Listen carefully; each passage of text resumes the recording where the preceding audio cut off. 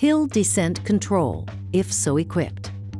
The hill descent control system helps control vehicle speed when going down a steep hill, so the driver can concentrate on steering. To activate this system, the vehicle's transmission must be in forward or reverse gear. The four-wheel drive switch must be at 4 low, and the vehicle's speed must be under 15 miles an hour, or the four-wheel drive switch must be at 4H, and the vehicle speed must be under 21 miles an hour, and the hill descent control switch must be on. To turn the system on, push the bottom of this switch. When the system activates, you'll see the hill descent control indicator light illuminate.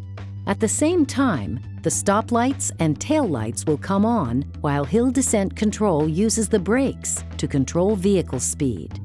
To turn the hill descent control system off, push the top of the switch.